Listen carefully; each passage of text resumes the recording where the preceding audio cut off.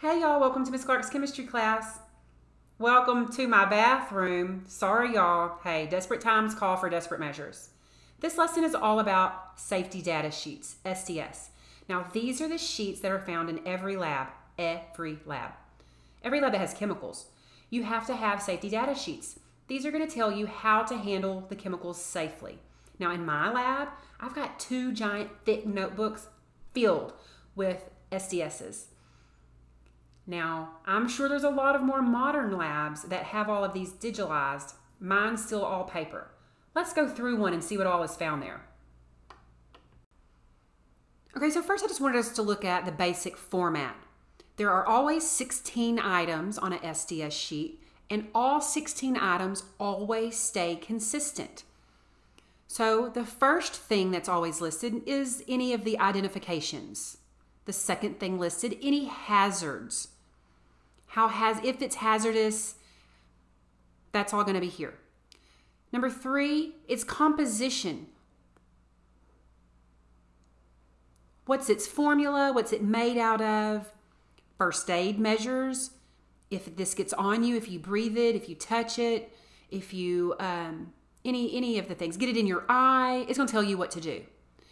Firefighting measures. If my lab were to catch fire, the firefighters are going to want to see my SDS sheets. They're going to want to know what chemicals I have in my storeroom, and they're also going to want to know how to fight that, because some chemicals you can't just spray water on because the fire would get worse. I know that seems crazy, but it could happen. So it tells you how to treat if this chemical catches on fire.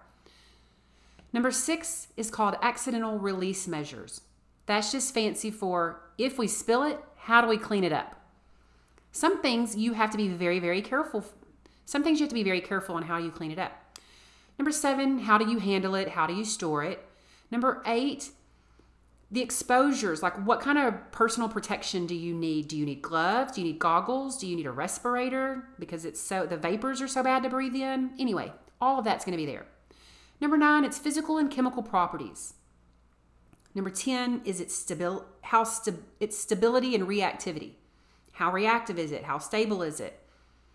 Number 11, that's going to be all about its toxicology, the toxicological information, all the symptoms that it could cause. Is it toxic? Is it not toxic?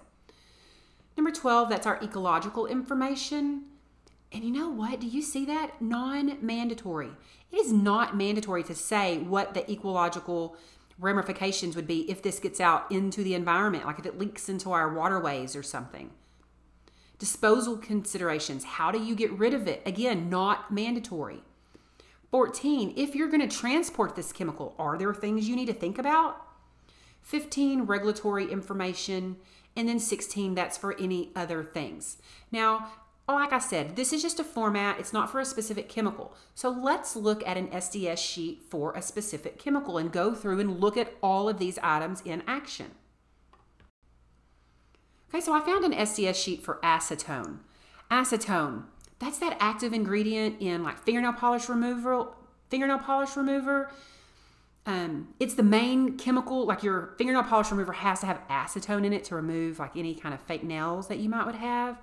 If you walk by a nail salon, that smell that's coming out of there, that's acetone.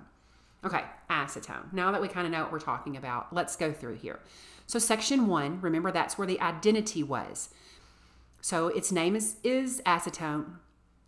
And also, it's going to tell you the company where it came from. Now, one thing that was not on the format that's really important is the signal word. The signal word is going to either tell you if it's dangerous or hazardous. Section 2, again, it's hazards. Acetone, it's very flammable. It says highly flammable liquid and vapor. So not only is the liquid flammable, the vapor is also flammable. That's why we have this flammable pictogram right here. Quickly tells us in one quick little look, see, this is flammable. Keep away from open flames, sparks, hot surfaces, no smoking around it. The hazard class that it's in is a 2A. That means it could cause serious eye damage and irritation. It could target specific organs. Acetone, not so safe. Crazy, right? Okay, let's keep going. Let me scroll up a little bit. Section 3, its composition. What's it made out of? So again, here's its name. Look, there's its formula weight. Formula weight, that just means if we add up all of these elements from the periodic table, that's what we would get. It could also be called dimethyl ketone or 2-propanone, so it's got its other names here, synonyms. Section 4, first aid measures. Call poison control or a physician if you're feeling unwell. If inhaled, remove the victim to fresh air and keep it rest in position comfortably for breathing. If you get it in your eyes, rinse cautiously with water for several minutes. Make sure and remove contact lenses if you have them. And continue rinsing. If eye irritation persists, get medical attention. If it's on skin, wash. If it's swallowed, call poison control. So all the first aid measures here. Number 5, firefighting measures. First of all, firefighters would need to know this is a flammable liquid. Not just firefighters. What if acetone caught on fire in my lab? I need to know how to handle that.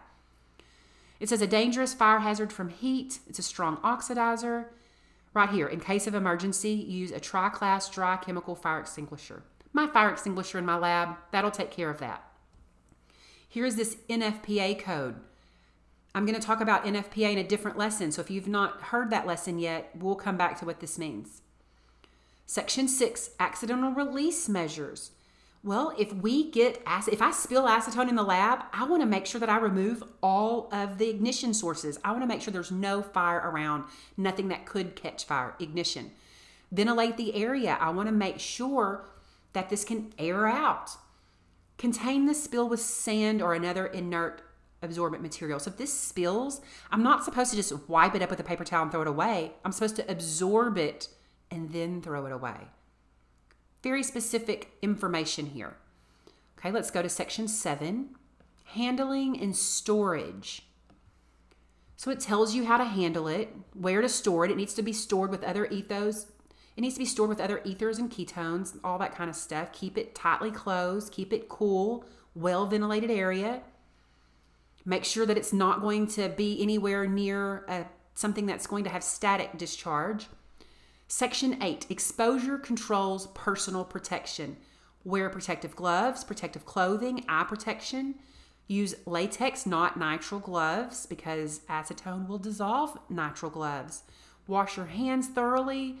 Use it in a vent hood.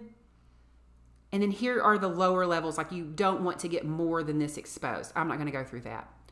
Physical and chemical properties. Here is basically like its description. It's colorless. It has a sweet, pungent odor, like nail polish remover.